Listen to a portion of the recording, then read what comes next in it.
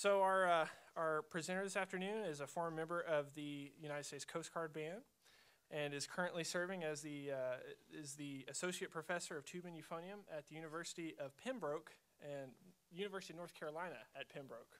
So please welcome Dr. Joanna Hersey.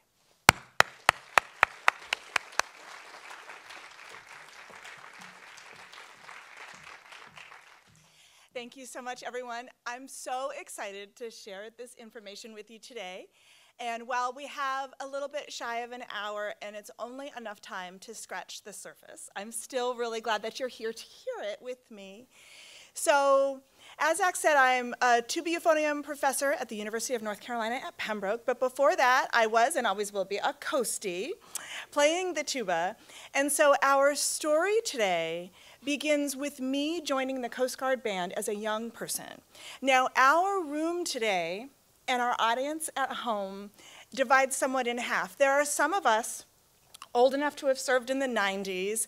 When the 50th anniversaries of World War II happened throughout the military, many of us are aware of these women veterans and have maybe been lucky enough to meet them and work with them. But some of us don't know this story. And when I was young and first starting out, I did not know this story. And so today we begin where I began, here.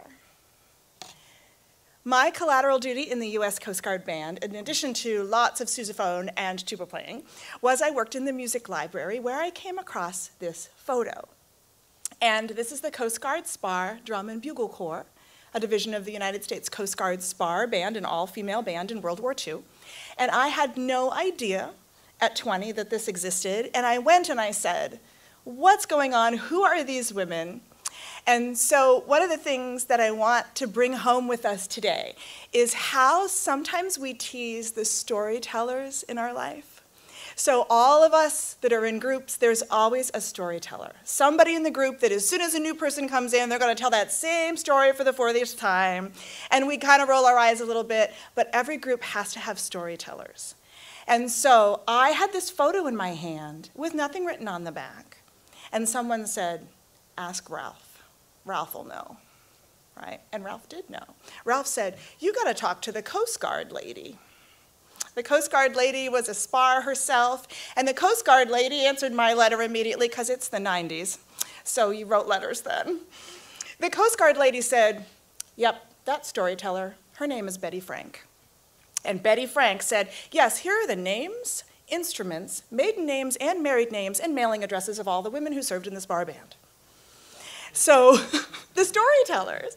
So what I did from this photo was I started letter writing and pen paling with the women in the United States Coast Guard Spar Band. And I asked them a series of questions. What did they play? What was it like? And all of them wrote me back. One of them sent me her entire autobiography. Every one of them, they sent newspaper clippings and photos, and they were thrilled that somebody cared to know.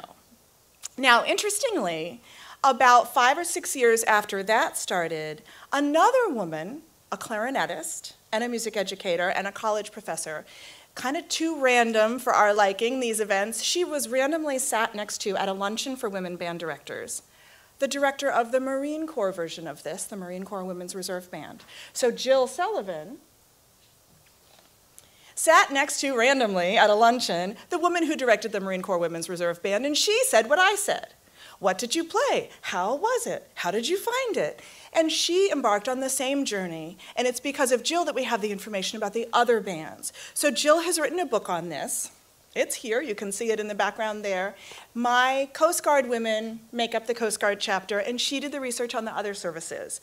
And so you can see Jill took this ball and ran with it. As many of you might know, that in addition to being a college professor, I am the president of an amazing organization called the International Women's Brass Conference. And that organization was founded in the 90s, an era when there's not the internet yet, where we can't easily find and network. And Susan Slaughter felt that women brass players, somewhat too isolated, needed a way to network. And one of her goals with the organization has always been to honor those who've gone before. So this photo is at the 2014 International Women's Brass Conference at Northern Kentucky University, and this is Jill Sullivan. We did a round table with some of the women that we'll talk about today about what their lives were like. So again, there's a whole book on it now. There's a handout in the back of some resources, so if you're wanting to do a little bit more research on your own, I've put together a bit of a handout, and the information on these books is on it. Jill has also written a second book on general information about women's bands in the US, not World War II related specifically.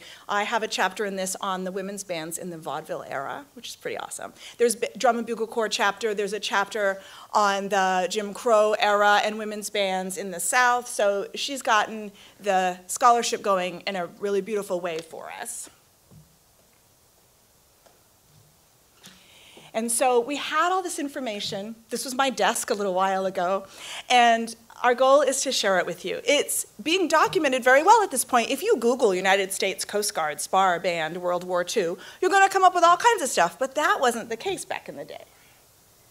So we got lots of cool things. This is Betty Frank. She sent it to me, the program from 1944, the graduation exercises from the training center. So we have a sense of what they played. One of the things that I want you to do is I want you to see the level of dedication. It's been a long time since 1944, and that the ladies saved it all. One of the things they saved is this little tiny photo, and I'm actually going to come down and hand it to you because I want to pass it around. I want you all to hold it and look at it. This tiny little photo she saved, 76 years. It's of the bus driver, them standing next to the bus driver. One of the themes of today is buses. So I'm going to come down. I want you to hold it and immerse yourself in that 76 years. So just like you were in my college classroom, you're going to pass it around. So because these women, for these women, this was one of the highlights of their life. And because of that, they saved everything. So, side note, we're in a thing right now of decluttering. Right? We're supposed to, if it doesn't give us joy, but those of you that might be a little bit pack rats, hold on to it because we need to have the preservation, right? So it's okay if you're going to save your stuff. It's all good. So some of you might remember that in World War II, a big part of it was that finally women were able to serve throughout the services. Women, of course, have been serving in wartime for always, but now in an official capacity through all the services. And interestingly, it almost didn't pass. It was less than 10 votes in the Senate to bring about women in wartime. But you can see more than 370,000 women were enlisted. And so we've got, during this time, women coming in to take the jobs of men, and it's free a man for sea, or free a Marine to fight, right? And we're going to pause for a second right here because all of these photos are so joyful. I'm going to play you some recordings. It's such a positive thing to discover how they went out and did this job. We've been enjoying military music this week already. It still gives us joy and morale for the nation. But I want to pause us because when you free a Marine, or you free a man for sea, or you free a man to fight, they're going to go die. They're going to go down in the ship in the Pacific, or they're going to be killed on the front. And so these women, the wonderful story I'm going to share with you, an important part of it is they were hated much of the time. And they don't talk about it. They're super positive, and they're smiling, and they did their job. But if you're going to send 370,000 women into the military, that many men are potentially going to go back out into the front. Women didn't serve in the front. So while they did all this wonderful work, they did it under duress. And if you pressed them, they would say, well, yeah, there was that one time we walked down the street and they spit at us. Or the time they stole all our hats. Or when they didn't serve us in the restaurant. But that's not what they want to talk about. But I want us to remember that all of this is happening under a period of time where men are dying and lists of the dead are in the paper. And these women were maybe causing that in people's minds. So they did it anyway, thank goodness. I love this one. This is our Coast Guard storyteller, Betty Frank. She didn't want to. She played the trumpet, the cornet. She didn't want to. She wanted to go to radio school. Coast Guard had a lot of radio operators. And they had a captain's mess. They had a complaint hearing, and they were like, nope, sorry, got to play the trumpet. What they did with the men was they surveyed them when they came to boot camp. What special skills do you have? What can you do? If you could play the trumpet, you're supposed to write that down. And then they funneled the women who seemed to have a lot of experience into the band programs. And as you can see, sometimes you didn't have a choice. Poor Betty. She's the one that sent that little picture of the bus driver, so she's okay now. Now we have a good amount of bands. The Air Force comes into the story also just a little bit after wartime. So we have the women's bands in all the services, but we're going to talk about that in stages. One of the most important things they did was march, as you might imagine. There's concert sit-down bands, and drum and bugle corps is actually a big part of it too, as you'll see. So the Air Force comes in a little bit later, and this is across the services. So they came already having music education, a good amount of them. Half the Coast Guard spar band, for example, was in music school at the time of the war. So one of the things that was interesting is because of this backlash against women joining the service, one of the things that they did was they had them come in at 20 instead of 18. So as a young woman, you could not join until 20, which meant that they were slightly older and no longer teenagers. So if you were a middle or upper middle class white woman in this time, you probably were already in college. Women's colleges are flourishing. So these women had musical experience. There's one woman in the Marine Corps band with a master's from Juilliard in performance already. The conductors were highly trained. They came in already working out in the field as secretaries. So they're very vastly experienced. It wasn't that they were taught to play an instrument when they came along. Here's our first bus. I love the bus photos. If you've been in a military band, you spend a lot of time doing exactly this, waiting by the bus. I love this photo too because those of us that take a lot of pictures, me. Some of the best ones are the more casual ones that isn't posed. So you'll see today we have some posed. This is the Marine Corps Women's Reserve Band. So we're going to do a little bit of a quick who, what, when, where, why. The Army Corps was the biggest. 140,000 women come into the Women's Army Corps. They open up a lot of positions, and they have 5 women's bands eventually. It's somewhat a moving target because there might have been one band and then they split off into 2, but in general, we've got 5. And the time period for the women's bands is mostly mid-1943 to the end of 1945.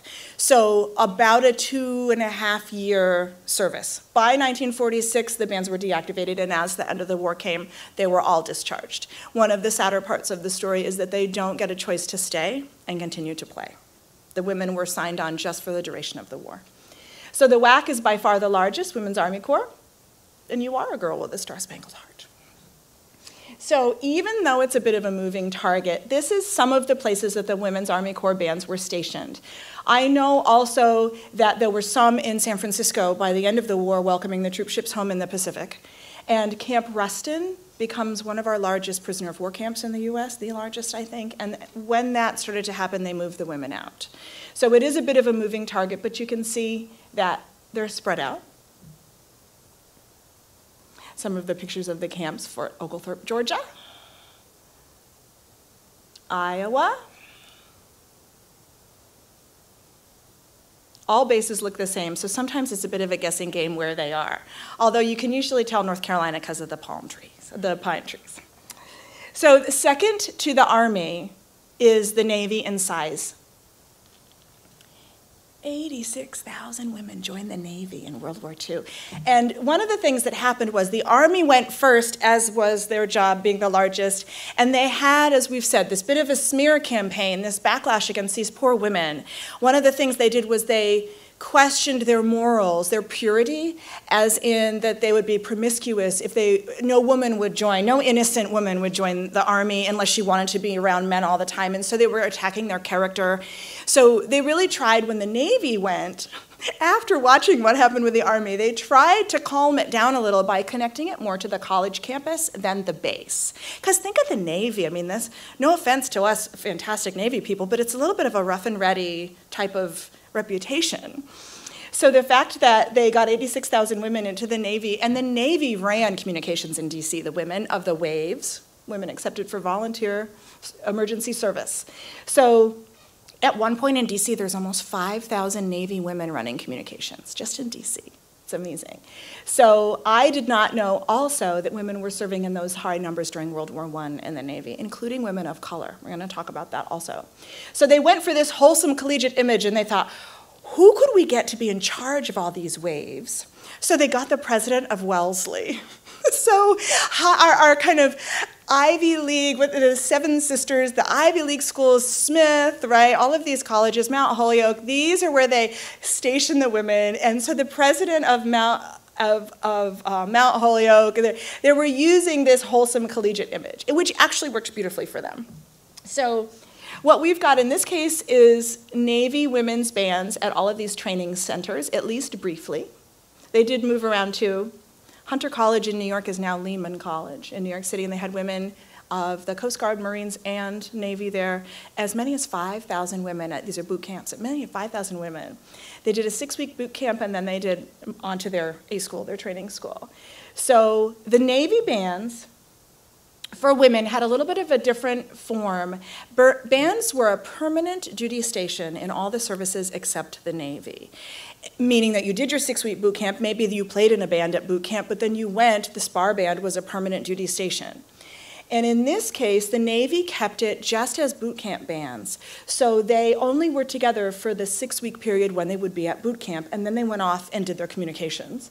And so the bonds and the history, it's also taking place more on college campuses. So the Navy doesn't know as much about this, and Jill writes in her book that when she goes, they actually aren't sure there even was a band. So she's telling them, because the college campuses, like Georgia State College, their archives have it. So that's why we gotta keep our stuff. There you go, you can tell we're in the South Pine Trees. That's Georgia State College and the Navy Training Center. They had 5,000 women at any given time coming in and out, 240 woman battalions, and many of the battalions had a drum and bugle corps. So there's a lot of drum and bugle corps action. There is one of the photos. I mean, if you're gonna go for it, go for it. And sometimes it's a little bit tricky with the uniforms. The women of the spar bands' uniforms look similar to the Navy, but that's how come we're glad we have the bass drums. In DC, these 4,000 to 5,000 women that are serving the communications needs of DC, they had a concert band that was more for fun, so not a permanent duty, but an extra duty, an additional duty, and they did play and march parades in DC.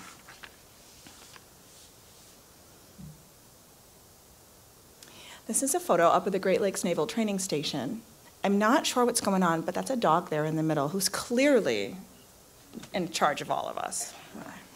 So these are waves, not a wave band, but the Great Lakes Naval Training Station has a long history of band programs because Sousa was there. And Sousa worked with more than 1,500 musicians in World War I at the Great Lakes Naval Training Station. So this is an automatic place to put a band program, even if it is women. So that's exciting. The women of the Navy bands, even though they were only there during boot camp, they did actually go out and work selling war bonds. One of the biggest things that these bands did contribute, in addition to their musical morale boost, was the sale of war bonds. So we'll talk about that also. This is Waves marching at Smith College. And then the Marines, the free a Marine to fight, they looked at what had been happening before and they thought, well, we're gonna go a different way also. They had one band, they're easy, they had one band and it was stationed at Camp Lejeune, North Carolina for the entire time, and so they're easy to keep track of. And they decided that they were gonna go super high-end pro. They were really gonna get the best band that they could find.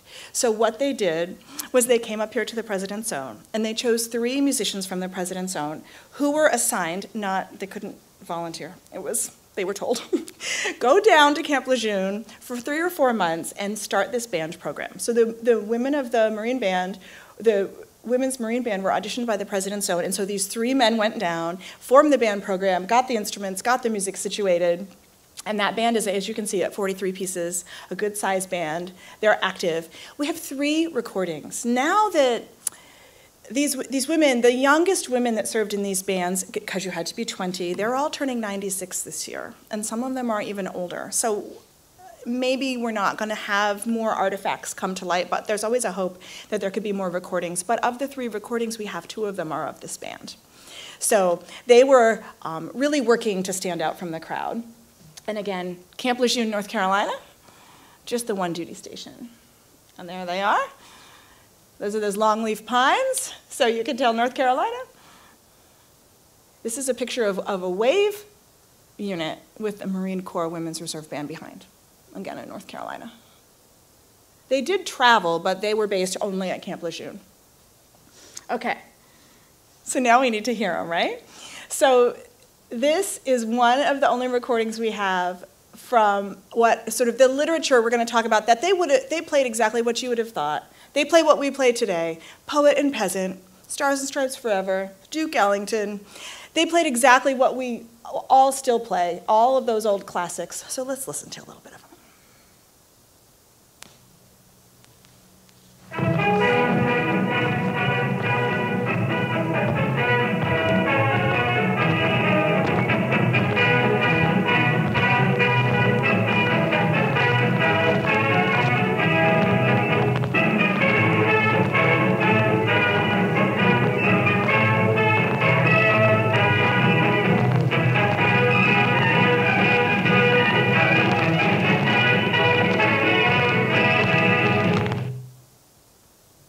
Good.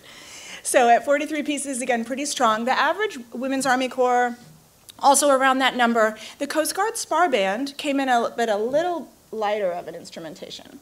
So the spars, my beloved spars, release a man for sea. Again, the Coast Guard is joining in with the Navy. And the Coast Guard always being smaller, intensely proud of their military service. So by July 1943, the Coast Guard also has a women's band. It's at 35 pieces. We have one of the other recordings we have is of the spar band. So even though it's small, 11,000 women is a lot of women. And again, more than half working on music degrees at the start of the war. And in the 90s, when I wrote them a letter and said, oh, I'm Joanna, and I play the tuba, and would you? They all wrote back to me in droves, even though it's 60 years later at that point, about how wonderful it was. And as I said, intensely positive about the whole program, even though you know it must have been pretty rough. So they had actually a kind of a nice boot camp training center. They got to go to Palm Beach. So they were at the Biltmore Hotel. Many of us know that one of the things that happened in World War II is our fancy grand hotels, they wrapped up the chandeliers, they took the china down, and they put troops, and they became hospitals, they became training centers. So the Coast Guard spars all were sent to Palm Beach for training. So they all have palm trees in their photos, so that's easy to figure out. And they moved at one point, but they started out in Palm Beach. There's only ever one band in the Coast Guard for women. And the male bands in all of our services, like the Coast Guard band that I was in, these bands are going on also all this time. The women's bands are just in addition. So in the sense, it didn't necessarily free a man to fight in the band world because those other bands weren't closed down, but just in general, being a women's reservist was a little tricky. So here's the one Coast Guard band that moves. We start out in Palm Beach, and then the band was moved to Washington, D.C. about midway. And then they're here for the duration of the war. So we see that. Here's one of those palm tree shots. There they are, small and mighty. Now the publicity, so it's a bit of a smear campaign, as we said. Your morals and your righteousness is questioned if you're going to join the military. But then again, the society, we're really struggling because this is the whole Rosie the Riveter time. We're struggling. How do we feel about women being out in the public eye? Upper class, middle and upper class white women, this really hadn't been something that they had experienced before. Women of color have always been out working. Lower economic level women, immigrant women have always been out working, but especially for the educated middle and upper class white women, this was new and people weren't sure how they felt about this change. And you can see that in their recruiting. They did a beautiful job because the women that they got were amazing. I love this poster. So if you think about what that looks like and who that woman is, she's strong and competent and capable. She's serious, and she's going to protect that lighthouse. And I think that's a really positive image. And so all of the services had recruiting posters of all kinds. They did for men also, of course. And then, but you're still not sure, so then you have this. Her face, you guys. So you can see what they're getting at. They're trying, I don't know, but so, so we have this, right? She's fine. People just aren't sure, we still don't know how to do this fully, right? We still struggle a little bit with this. So yes, but please enlist in the Coast Guard. Okay. All right, so then, this is me attempting to make a map. Again, it's a moving target, but what we've got is we've got the red, that's the Coast Guard that moved. The green is the Army WAC bands, the Navy is the Naval Training Stations, and brown is Camp Lejeune, North Carolina, with the Marine Corps Women's Reserve. So the point with this is, even though they were many different places, that's a lot of women's bands coverage, and they're touring that local area, they're playing parades in their local area, they're welcoming ships home and playing the work on the bases, so colors, dance work, more buses.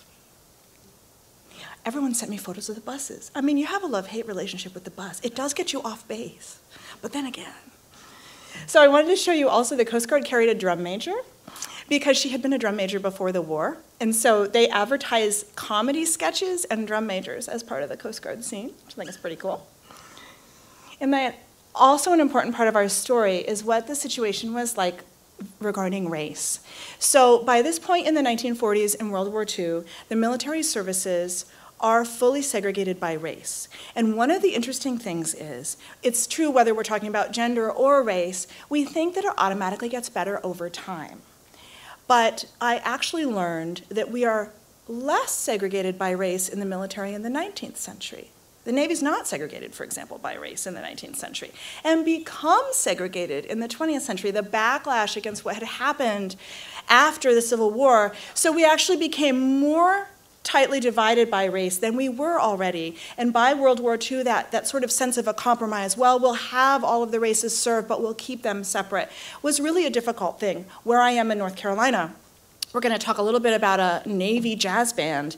And North Carolina becomes a hotbed of unrest because troops that were from the North and weren't used to the rigidity of the Jim Crow South came in, and there were a lot of clashes. So it's unfortunate that we remained segregated. Even though we were segregated, there are some amazing stories like Olivia Hooker. So the services were slow to adopt women of color into the ranks. The Marines did not bring any in until 1949, for example. And the Coast Guard brought in about 5,000 people of color by the end of the war. The Army has one of their 5 women's bands is an African-American female band, so we're going to talk about that next, so that's wonderful. And Olivia Hooker, she's not a musician. I wanted to mention her, though, because she was denied entrance into the Navy as a black woman, and she was friends with Alex Haley. Alex Haley, the author, was a Coast Guard vet, so all of us Coasties are super proud of Alex Haley serving in the Coast Guard in World War II. Alex Haley said, "You need to join the Coast Guard." So she did, and she was one of the first 5 African-American women to wear the Coast Guard uniform. Then there were more after her. She only just passed away last year at the age of 103. She went on to get her doctorate and worked for many years as an activist and an educator, so she's a pretty awesome lady. She probably played an instrument back in the day, but they didn't need her for that. So I wanted to talk a little bit about 2 other units of color that are working within this segregated system that aren't band units, but I think it's important to mention. And one of them is the 688th. This is an African-American women's Army unit, not a band, not a music unit. The WAC had one band that was African-American, that's the 404th. But this group of ladies is famous and special as another, like the WAC band, another group of women of color who are working in this, it's pretty rough time. So the 688th has the distinction of being the only WAC unit to go overseas. They sent them to England, and the story was, they're the male battalion, so they're dealing with the mail, an important job. They had a bit of an issue, and so the ladies arrived in England, and they were taken to a warehouse that was floor-to-ceiling crates of mail, more than a year's worth of mail for the entire front. And they said, "Fix this. Get this out the door." So the 688th did it in 3 months, working 24/7. They cleared the entire warehouse and got it back out of there, but they have the distinction of representing the U.S. and representing women in the Army overseas. Again, photographers, candid shot, 688th. Somewhat dreary work, but important work. So that is a side note from our women's bands, but this is the culture in which we're in. Now, another side note, because I live and work in North Carolina, I wanted to talk for just a minute about the Navy's male jazz bands. They had 2 African-American jazz bands, the B1 being the first one, and they were all from North Carolina. In fact, 2 of the people in that photo are from the town I live in, Laurinburg, North Carolina. They were called from North Carolina A&T, historically black university, has a smashing music program, and they were stationed, as with the women in the Navy, they requisition space on college campuses because you've already got housing, you've already got places to feed and meet and train. So the B1 band was stationed at UNC Chapel Hill. That is not segregated by race in 1940. So UNC Chapel Hill housed these men. I came across them because they're playing ship launchings in Wilmington, North Carolina. Wilmington, North Carolina, massive shipbuilding. So the B1 band has had a great, it's on your handout also, a great book has been written. So there's wonderful history already. He goes through. The poignant thing is that I bought this used online for $13. And it's got signatures of the band members in the inside of it. And it's signed by the author to a grandchild of one of the men in that photo. Except for it's with me instead of them, which I think is sad. But I'm going to hold on to it. And if you'd like to look at it afterwards, you're welcome to. I'm going to get right out of here because we have to have Gail's wonderful group. But I would love to show you the material. So the B1 band, they were trendsetters. They were the first African-American musical ensemble in the Navy. And they did a really good job negotiating, as I said, that strong problem that North Carolina was having with race. They got sent, guess where? Pearl Harbor. They were sent to Pearl Harbor right before it was bombed, and they were there during the bombing, and they were all okay, and then they came back again. And there was also a Navy band, African-American male Navy band at the Great Lakes Naval Training Station also, where our women's bands were. So then, I want to tell you about the WAC Band 404th. Jill Sullivan, the author of our awesome books that are on your handout, she posted on Facebook today that she's going to be doing a project with the Smithsonian on this band. She has published in the Journal of Band Research on this. She and I did an article jointly in the Journal of Historic Music Education, so some of our scholarly journals publishing. She's got a whole chapter on this band in her book on the women's bands. So you can see that it follows the same format as the other bands. Des Moines, Iowa was a training center that had formed and trained African-American officers in World War I. And so then it's segregated by race, and it is a major WAC training center. I want to point out the fundraising aspect. One series of events, like a couple days, they made $86,000 by selling war bonds. We're going to talk about that. So their director had degrees from Fisk and Oberlin. Remember, Oberlin gets props because Oberlin is one of our few centers that is accepting non-white applicants. So Oberlin, you could go. And so she had a degree from Oberlin. She actually gave up, this is the director, she gave up a position as a college professor to join the Army. And think, like, it's a little bit of a struggle for these white women, let alone the women of color. There is some success getting in Native American women. Where I am in North Carolina, the Lumbee tribe, some of the women were flying flight missions from the Lumbee tribe. Hispanic women were often able to serve. The Asian American women, it was a little harder. There was such a bias against Asian Americans at the time. So women of color are working within a really small sphere, and she left being a professor to join. And we're glad that she did, because they made a big impact, even though they were stationed in Iowa for the duration of the war. So all of their audiences are Iowans. So this was the commanding officer of the unit talking about how unusual it would be to see a black woman in uniform, any woman, but especially a black woman. And some of the photos.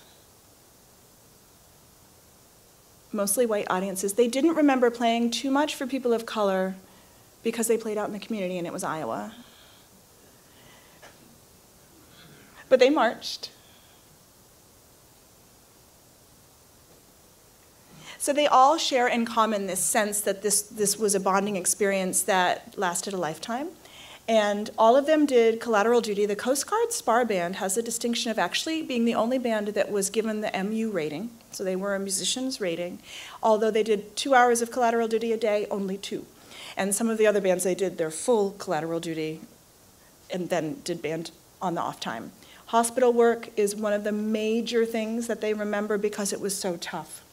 So these young men are coming home from the front. Many of them are missing limbs. And all over, and this is one of those fancy hotels, the Breakers, that was made into a hospital. The women, I wanted to read you one quote from Ginny Collins. She says, "Well, at first I didn't like them going to the hospitals. The first time I went, they were very unnerving because almost every young man that was in that place had lost limbs.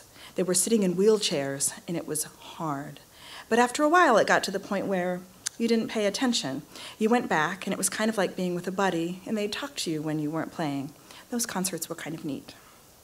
these are young women still. It may not have had as much experience with the wounded. They did a lot of singing also, but it was required that you played an instrument. There were no vocal billets in the women's bands. Another group watching a concert. Bus. I love this photo because she's just all going to carry that bass like right up there. The Marine Corps Women's Reserve Band. Bus. Action shot. I forgot my, whatever. I love that, the Marines again. This photo shows the spar band in their drum and bugle corps playing a concert for civilians in a sit-down manner, which must have been a little vibrant for the people in the front row. That lady's all poised, so they must not have started yet, right? But so like I said, they played exactly what you would think. They played what we play today. And I love, like, they played them basses. They play a lot of the things that we would expect.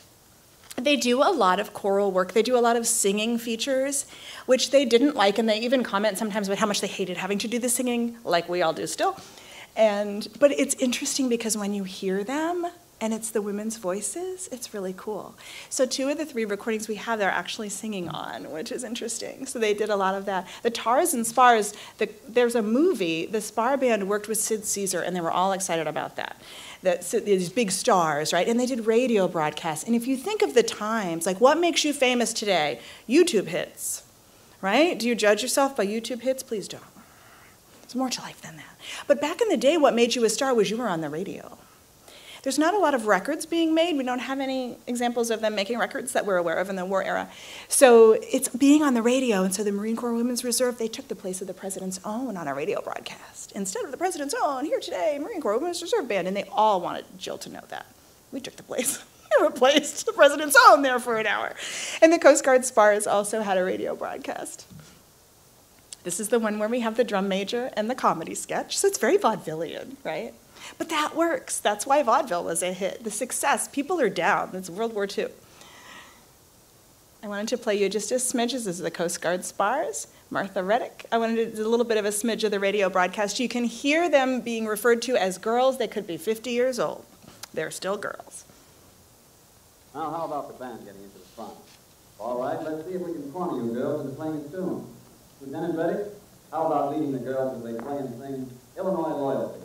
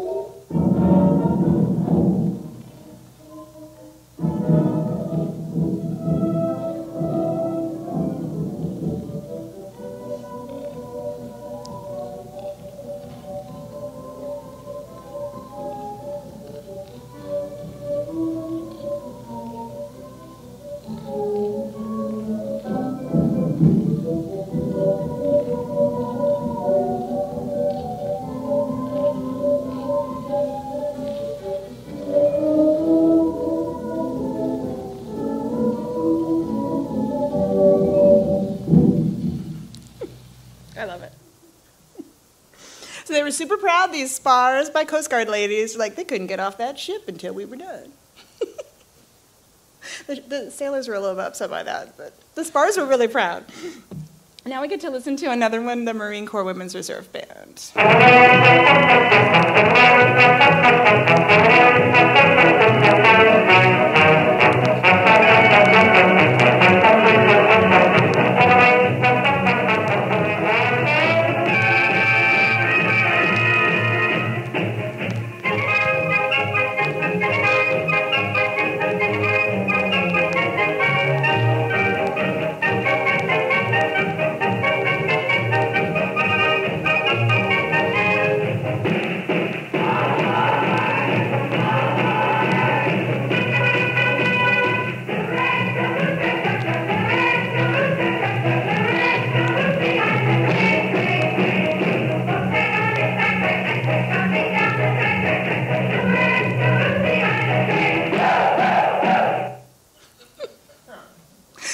for one, super glad we have that.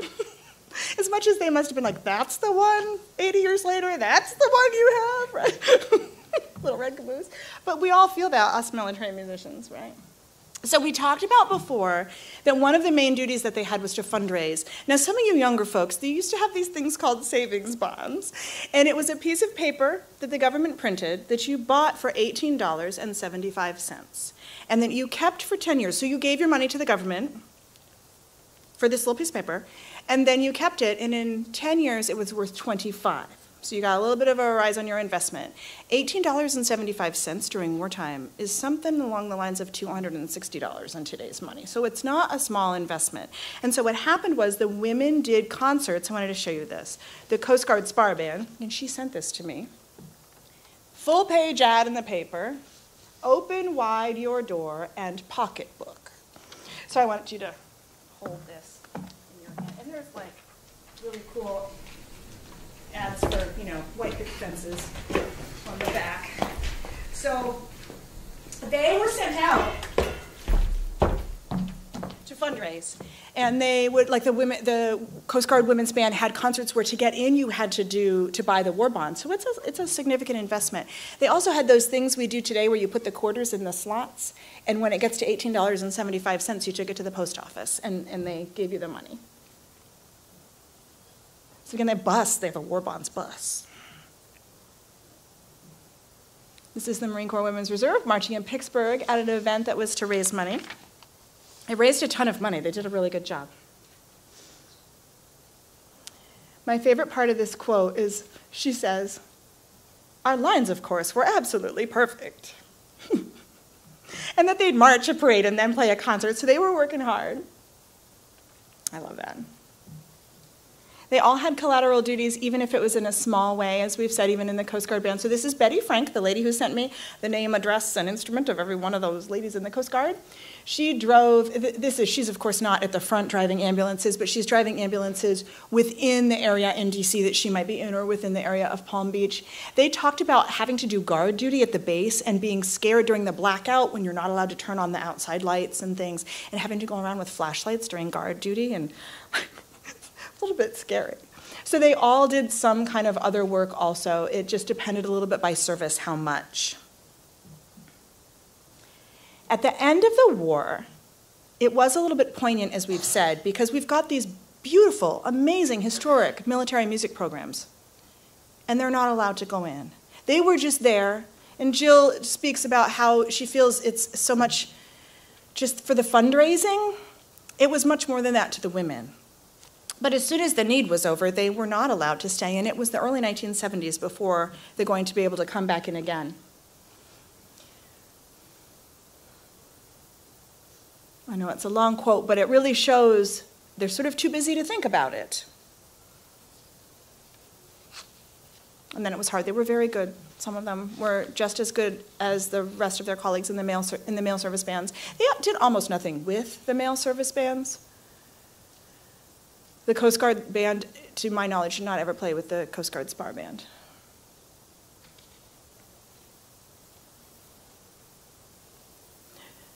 There are a couple of bands we're going to talk about quick here before we finish that were bridging the gap between 1945 and 6. They were over by 1946 and the 1970s when women could audition again. The first female member of the modern United States Coast Guard Band, the all-male one, did not come in until the early 70s.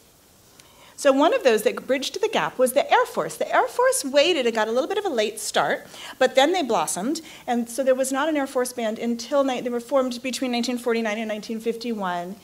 This picture is one of the very early photos, and so they were only 20-something, but they were up at a height of 50, and they were very, very, very fine. And they were only good until 1961, at which point they were deactivated again. And luckily for us, we have reunions. And so these ladies, like any other military units, they still today, the ones that are living, have reunions. And so people like me can go and meet them. And the Women's Air Force Band has been in the news recently this fall. Many of us here in DC know, because they had a poignant final concert. And that's Jan Duga. Jan is over here. Jan is an expert on these because she is played alongside these women veterans. So a side-by-side with members of the Modern Air Force Band and these older women from the Women's Air Force Band in the 1950s and 60s. So they decided that this was going to be the last time they played a concert as part of their reunion. They have banquets and time to be together, and then also normally would play a concert. So that was what that photo was from just this past September.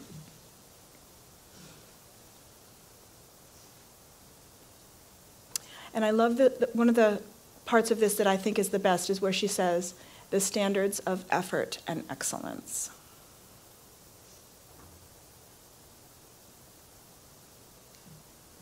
So when I was in the Coast Guard in the 90s, I also had a side-by-side with the Spar Band. Luckily, by then I knew who they were. And I wanted to show you Wilma. Her nickname was Shorty. She wasn't very tall. Wilma Shorty Anderson came back to play with me in the tuba section in the 90s during the 50th anniversary celebrations of World War II. And the bands are having reunions. And in the next reunion pamphlet newsletter, she put her photo in with this caption. And her face, you guys. So that's me, but I don't know what I'm saying to the poor woman. So she was very special and super sweet, and she played the whole concert with me on that sousaphone. And I wanted to read you just a little snippet. When she passed away, her husband wrote me a letter. He said, "We were married 53 years, and they were wonderful, happy years, and it is very hard to imagine life without her, as I have loved her with all my heart. I was in the Navy in World War II and was always so proud of the service record." So she died before her husband. And again, these women are all slowly leaving us. A second band that we need to talk about here at the end, also slightly after the wartime, the Army decided, for whatever reason, that they were going to bring one women's band back between about 1949, and that is what we call the 14th Army Band WAC. And they served with pride and distinction until 1976 when they put the first man in. And it became not the 14th Army Band WAC anymore. So some of those ladies are watching, so hi you guys. So they have a Facebook group, they have reunions every 2 years. They, being Korea and Vietnam era veterans, are a little bit younger, so they still have concerts. And as president of the Women's Brass Conference, I went to their reunion 4 years ago and gave them the award about being pioneers in the field. And they said, "Where's your tuba?" And I said, I'm so sorry. And I said, "You come again in 2 years and bring your tuba." So you can see on my YouTube channel, there's a video of we did them basses with 3 sousaphones out front of the band. It was awesome. I was really nervous. So they have, Fort Anniston, Alabama is not a full base anymore, but they still have National Guard duties there, and that they have a chapel formed in honor of the WACs. It's got a small little museum exhibit space in the back. The WAC band, 4 tubas. This is from the reunion. So now they've adopted the coastie. So now I go every 2 years and I play. So this is them 2 years ago, and you can see Sylvia there with her Walker World War II WAC. She is still hale and hearty. And it's kind of a funny story. When they brought in the man in 1976 that made it not an all-women's band anymore, they're finally taking down the gender divisions, and our band programs are going to be both genders now. And Bob Delano was the first man that came in. He was still officially a WAC, a Women's Army Corps. And so while they were fixing all of how the titles went, so it's always ladies and Bob. So you gotta love Bob, lives in North Carolina. He's a saxophone player.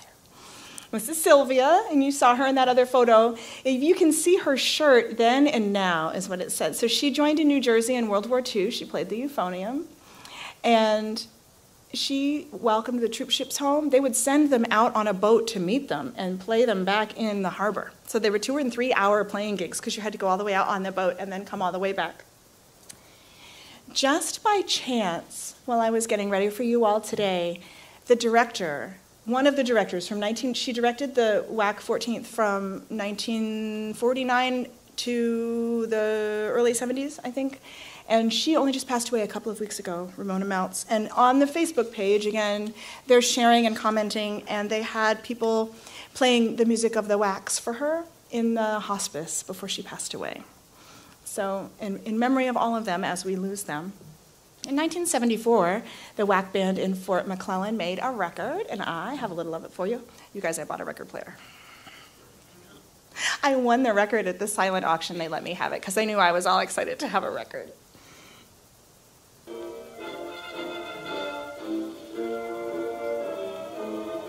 This is called Our Song.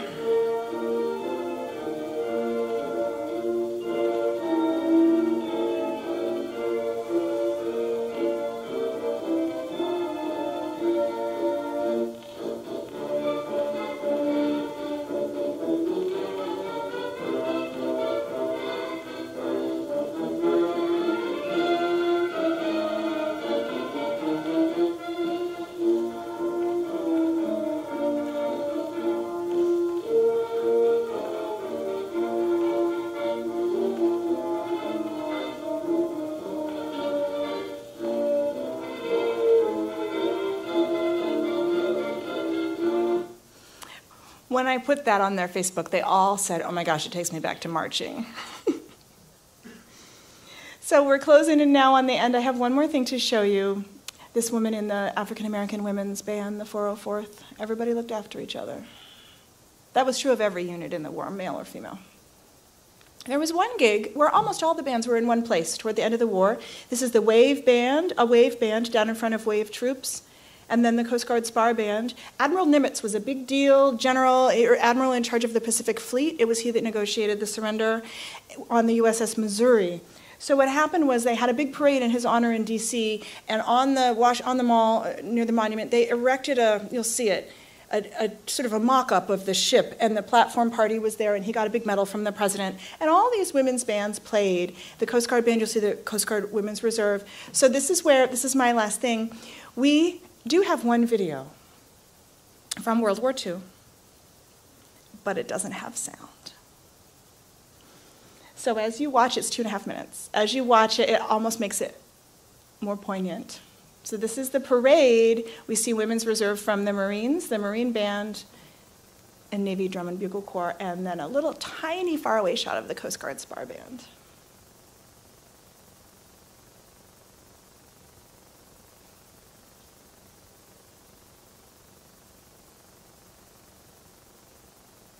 Those are the Marines.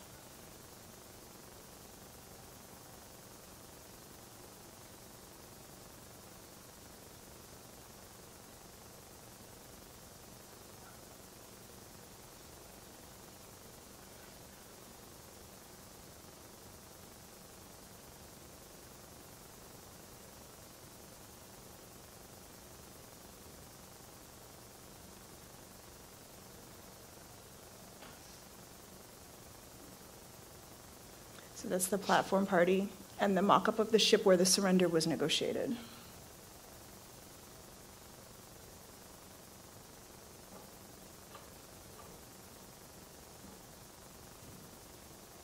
you'll see all the waves, so many waves, almost 5,000 waves. These are still Marines.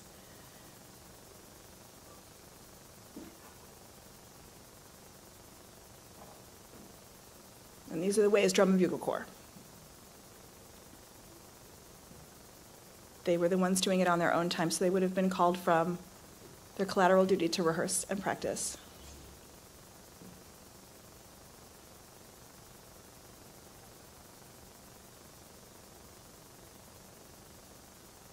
And this is the only video that we know of.